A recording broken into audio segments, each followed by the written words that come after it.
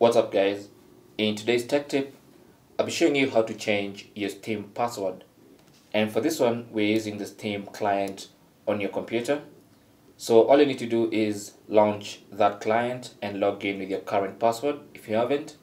And once you're logged into the Steam client on your computer, click on your username in the upper right side, the little drop down arrow, and then select account details.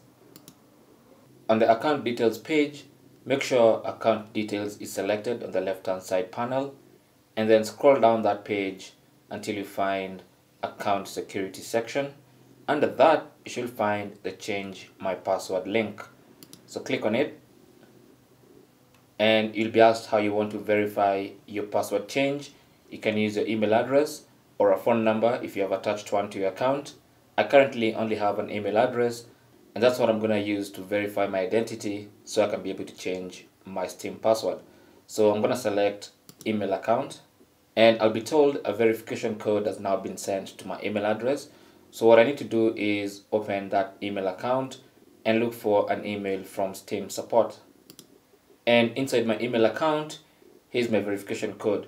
So what I need to do now is simply copy and then go back to the Steam client and then paste that code there and click on continue.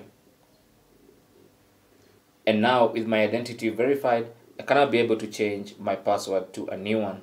So I'll enter my new password here, and I'm going to enter it again in the next text box, and then click on change password. And as you can see, I've already been logged out of my Steam account and it tells me my password has been changed. So now all you have to do is launch Steam once again, and as you can see, you'll get logged out of your Steam account, and now you need to log back in with a new password. So enter the new password and click login, and now I'm back in with my new Steam password. And that's basically how to change your Steam password using the Steam client.